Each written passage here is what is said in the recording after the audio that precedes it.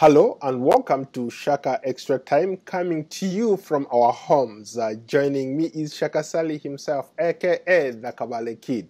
Hello, Shaka. Hello, Ndugu Paul. How are you?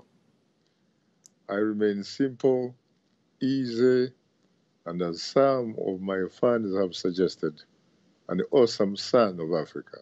It's a new day, it's a new dawn in Malawi. Maybe perhaps as thanks to the legitimacy of the elections, the independency of the judicial system in Malawi. And here we are talking about a brand new or a totally new president in the Republic of Malawi. Like beauty, it is in the eyes of the beholder when you talk about the type of election that was held. By almost most indications, it was an election indeed that was found to be free, fair, transparent, verifiable, and credible. But guess what? The incumbent president, now the former president of Malawi, a Professor Peter Mutharika, characterized it as perhaps the worst election in Malawian history. He talked about how it was full of rigging and a lot of what some might call creative accounting. That's very interesting because in most cases, the incumbents or the people in power have the means and to control the election. Sometimes they appoint who counts the vote. Why is it that in this particular case, is the person saying that there was a lot of rigging and perhaps maybe it was not a credible election? It is very interesting, Paul, because as a matter of fact, 5 years earlier, it was the turn of the then incumbent president, Joyce Banda, who had just been beaten by Professor Peter Mutharika, who actually also came up with more or less the same characterization of that particular election. And yet, as you say, she was an incumbent, and with incumbency comes a lot of advantages, including controlling a lot of institutions that are involved in deciding and determining of holding and winning an election. What does this say for opposition in Africa? Should this be something that a lot of opposition members can look up to and say that no matter how long you wait, no matter what you do, when you're fighting against all odds, one day your turn will come? Because what we've seen in Malawi is remarkable in a sense that they have waited for over 26 years, waiting, and every other 5 years they've gone to elections, lost, gracefully walked away, started another cycle, and here we are talking about a new president being sworn in this weekend. I think that its history of democracy, I think, has been rather a little bit admirable. Because let's face it, first of all, it begins with the founding president, the late Dr. Hastings Kamuzu Banda, the man that was characterized as the Wamuyaya, the Nguwazi, pretty much a man who had declared himself a life president. And he did, and I mean, he stayed in power almost to his death. He did, but what is interesting about it is that back in 1993, there was a constitutional amendment which called for a referendum to give an opportunity to the Malawian people to decide whether they would continue with the same life president who obviously was presiding over what was, at that time, the one-party state, and or whether they could move on to multi-party elections. And the Malawian people chose the latter. And in 1994, they went for that multi-party election in which the founding president, Dr. Banda, actually competed and was soundly defeated by Mr. Bakiri Muluzi, who, of course, became the second president of the Republic of Malawi. The good thing about that election poll is that this man who had called himself a life president, he actually had the humility, the courtesy, and the grace with which to concede defeat. And in this particular case, you have not heard the incumbent president or the former president, Professor Peter Mutharika, having really the humility, the grace with which to concede defeat and offer his support to the new president, Lazarus Chakwera. Dr. Lazarus Chakwera. Dr. Lazarus Chakwera. And I think you are right, in fact, because Malawians like those salutations very much. So, Shaka, I've had an opportunity to interact with the Malawian president. In fact, I remember one time when I told him that I was from Uganda, he joked with me. He said, "You know what? Guess what? I taught your president at the University of Dar es Salaam." And I was like, "Wow, how many years ago that was?" He was like, he was a very, very interesting guy. And here we are talking about a person who a lot of people have said that under his stewardship or under his leadership, he has not been a bad guy. He has been a great guy. He has tried to obey the same laws. He's a lawyer. He has tried to obey the rules and laws of that country. But here, a lot of people, a lot of skeptics are saying that he's not even willing to consider what happened. For it is true that, in fact, he taught at the then University College Dar es Salaam. He taught law in Tanzania, except that your president, Yoweri Museveni, was not a law student. I think they taught him a class because he was very, very confident about it. The way he said it's quite possible. Yeah, it's quite possible that yes. Museveni may have done what we normally do here in the United States, and that is auditing. You go into a class so that you monitor what is going on and all that kind of stuff. But the facts will show that Museveni was not a law student. Mm-hmm. He is a man, by the way, who taught in many, many African and American universities over so many years. He is a man that, interestingly, got the JSD, the doctorate of jurisprudence science, which is the equivalent of the PhD at Yale University. And guess what? You are talking about 1964. Jeez, almost 60 years ago. Can you imagine? Yes. Yes, and the man has taught so many people who have gone on to become remarkable lawyers. Others have moved on to become judges in their different countries. But can you believe this is the same man, sincerely, that somehow does not accept a result that is considered to be legit? Now, to the extent that this is a lawyer in his own right, and a professor of law for that matter, receiving stolen goods, and yet deciding that he was a legitimate president. But this time around, when he actually loses, he doesn't have the guts, he doesn't have the courtesy, he doesn't have the humility to accept the results. Well, you could also argue that he has supporters, he's playing to his supporters, but at the end of the day, I think he'll make the right call, he'll make the right move. He's certainly, I've come to know the guy as somebody who is not greedy, in a sense that he would want to stick around for a very long time. He doesn't really have to hand over power because that process has already been done. The president-elect, Lazarus Chakwera, he is now effectively the new president of the Republic of Malawi. And so it was like during the days when the then president, Joyce Banda, declined to endorse, declined to concede defeat when she was beaten by Professor Peter Mutharika. She did not endorse him. She did not concede defeat. But life went on.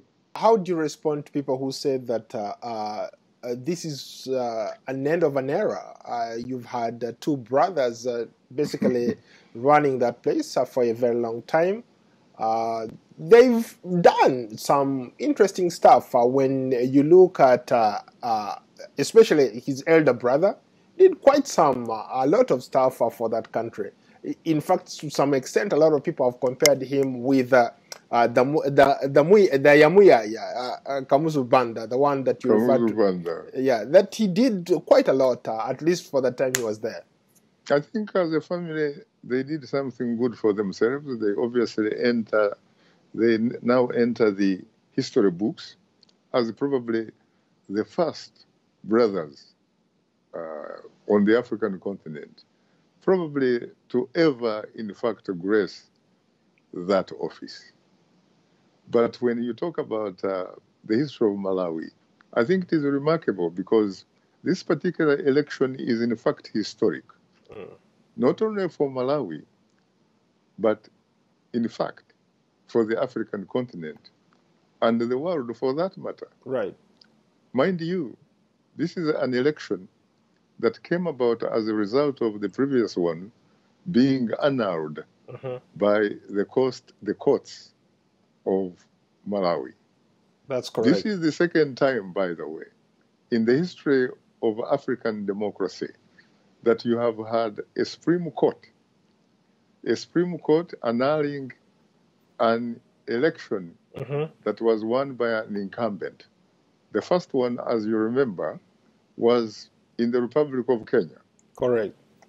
You remember we were in Zanzibar, the island of Zanzibar. Yes. When that happened. But unlike, for example, the election that was annulled in Kenya, which obviously which provided an opportunity to have a fresh election. That election, as you will recall, was boycotted by the opposition led by Raila Amolo Odinga. That's correct. So Uhuru Kenyatta ended up, in fact, running against himself. And part of the reason, frankly, was, yes, the Supreme Court had annulled the election, but had pretty much done nothing about the Electoral Commission. The same commission that had stolen and messed up the election was left intact, and nobody charged of anything. And therefore, it was going to remain business as usual. But in this particular case, in Malawi, it is the first time that not only do you have the court systems annulling the election, that's correct, but also changing the membership of the Electoral Commission. And that election being won by the leader of the opposition, Lazarus Chakwera, a man who heads the Malawian founding party, the Malawian essentially independence party, the Malawi Congress Party, winning, beating the incumbent, and becoming the new president of the Republic of Malawi. And the other thing is, my brother, that this is perhaps one of those few times, sincerely, that an incumbent on the African soil has lost in a runoff election. Right. The first one was, I remember, in Senegal in 2012, when you had Macky Sall, who was the leader of an opposition, beating the then incumbent president, Abdou Wade. Yes, so this is the second time I think it has happened on the African continent.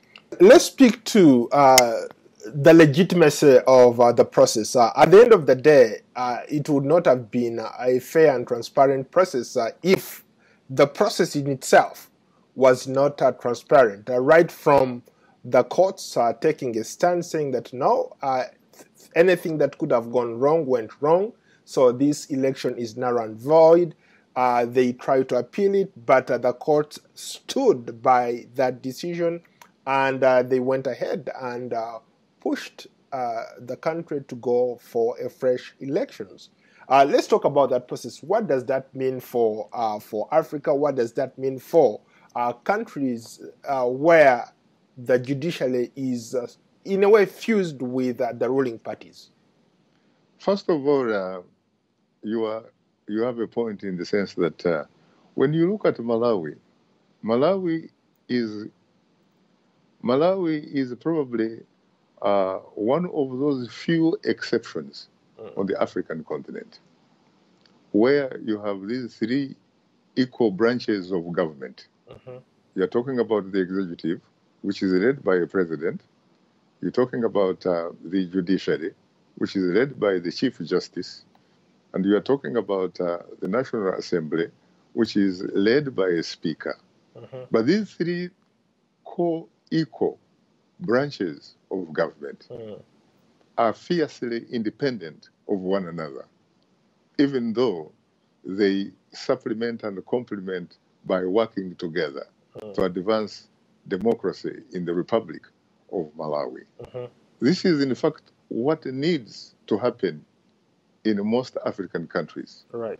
If you are going to have a democracy that is flourishing, if you are going to have an election whose results are going to be a reflection of the will of the people who voted, whose results are going to be the will of the people, and not the will of the individuals who count the votes, or the individual who finally announces the result. And that really bodes well for peace and stability in Malawi. Malawi has a lot of challenges. When you look at the region, Malawi is arguably one of those countries that is considered, quote unquote, by World Bank and all these other institutions as a very poor country. So that means he has a lot of challenges as we move forward. So how is he going to tackle those challenges, and what does he really bring to the table? How is he different from his predecessor? I think that looking at his statement, looking at the manner in which he addressed the Malawian people, he seems to be a man of the people. He seems to be a man of God. After all, he was in the ministry. He has served as a member of parliament for his constituency. He has also been largely in the ministry. He's a very religious individual and a religious leader. In fact, a religious leader of international repute. He has said, which is very interesting, that he looks forward to becoming a servant leader, meaning that his bosses, while he may be the boss of those who work under the government of the Republic of Malawi, he actually will be having the bosses who are the Malawian people, basically the primary stakeholders. They are the people who have hired him by voting him and giving him an opportunity to be the president. And so I think that we should look at someone that is obviously going to come up with some kind of creativity, innovativeness, and imagination. Someone that is going to listen to his people very, very closely. Somebody that is going to consult his people, his cabinet. Somebody that is going to work very closely with his vice president, a vice president who actually has really been in that position for a very long time. There are some people who are wondering whether he's headed for being a permanent and pensionable vice president. But you know, Saulos Chilima is still a very young man, and he basically one of these days could get the opportunity to become, in his own right, the Malawian head of state at some point. Go to Kowandani Chamfanda.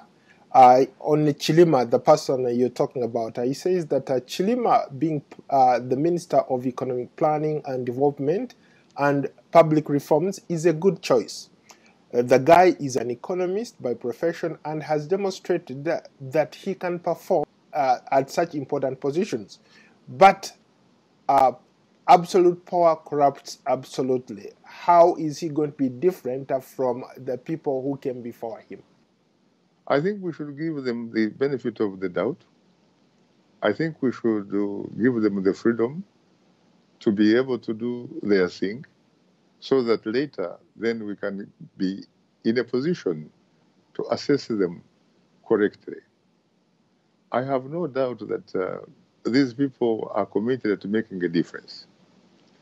Because if they were not in a position to make a difference, they probably wouldn't be looking for those types of positions. They have looked for those types of positions not because they are people who could not survive without holding that office. These are individuals who have demonstrated the capacity to deliver at different levels. And I think that it may be a challenge, but probably they are up to that challenge. Let's be patient, give them the benefit of the doubt, and see whether or not they are going to deliver. Let's go to token evidence in Nyarinda. Now we have new leaders in Malawi. We have arguably a greater combination of leaders, the vice president and the president. These are remarkable people. But how are they going to deal with the daily, day-to-day challenges? First, we have COVID, and then we have other things that have beaten Malawi for a very long time. How are they going to deal with those challenges? The last time I checked, it seems to me that Dr. Lazarus Chakwera got more than 65%. So that surely is a mandate, especially running against a strong incumbent president. So I think that we should look, for example, at their political manifesto. We should look at some of the things that they have promised their people that they are going to do. And again, give them the benefit of the doubt so that they can deliver. They have just come into office, really. I think we should give them the benefit of the doubt and then perhaps start asking questions, like 3 years down the line. Because they just won the election. They are going to start, whatever. They are going to start their jobs, and they will need, for example, to be showed the ropes around here and there. One hopes, of course, that the former president, Professor Peter Mutharika, and his group will be in a position to help them transition into their roles. Shaka, there is a comment here from James. James says that, Shaka, you've had an opportunity to cover so many elections on the African continent.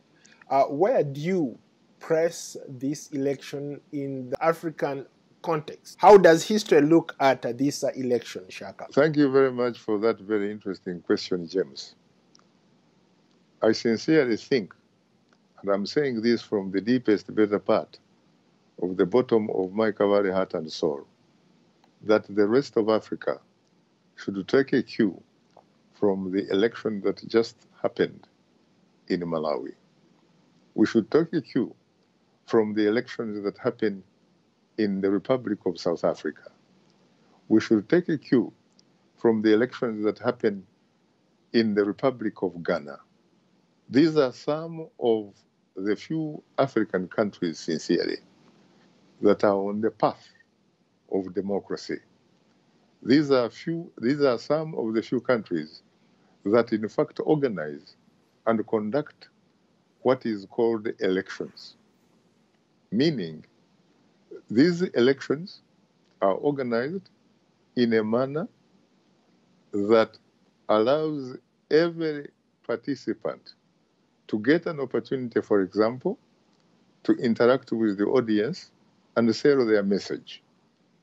And when they cast a vote, they cast a ballot, that ballot counts.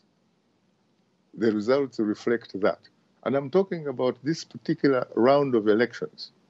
And we came here, obviously, because the first election last year, which was annulled by the courts of the Republic of Malawi, was not an election. It was an election whose results did not reflect the will of the voters, the will of the people. It was an election, rather, that was a result of creative accounting, which was done by the Electoral Commission on behalf of the then incumbent president, Professor Peter Mutharika. Let's go to our final comment for the day. Let's go to Emmanuel Philly. He says, Shaka, there are some countries that are planning to have electronic elections. You are probably aware of a country that has fronted the idea of having an electronic election. How is that even remotely possible? First of all, electronic elections are very easily possible, especially if they can, in fact, be conducted in good faith. But I think you're probably talking about campaigning essentially via the media, campaigning via television, campaigning via radio, campaigning via Facebook. I think that is fine, but it is only fine so long as the playing field is leveled. But how can it be leveled when opposition leaders appear on radio stations? They are shut down or they are denied, even when they have paid for airtime, they are not even allowed. So here we are, on top of denying them access to some of these media outlets, they have a tax, for example, for people who use social media. They've taxed that. So how are people going to campaign in this particular election? We know, for example, that when it comes to a country like the Republic of Uganda, there is no question that there was what you would call a media liberalization. There is no question that you have what you would call private commercial media, as reflected in the number of radio stations, as reflected in the number of television stations. But what a lot of people do not know is that a lot of these radio stations, a lot of these television stations, yes, they are owned by individuals, but in fact, these are the same individuals that are either part of the government or those who support the government. The information that is available to me and my colleagues who do a lot of work on reporting on Uganda, on reporting on elections, that in some cases, opposition members pay for appearing on certain radio platforms, on certain television platforms, and when it is time for them to actually go and be hosted, they are basically denied access because they are told that they have instructions from quote unquote above. I think that we can only conduct a free, fair, transparent, verifiable, and credible election via the media if and when that media is available to every person, every party, every interest group that has a stake in the affairs of the Republic of Uganda. Thank you so much for being a great guest. I look forward to hosting you on another edition of Shaka Extra Time. Thank you very much, Ndugu Paul.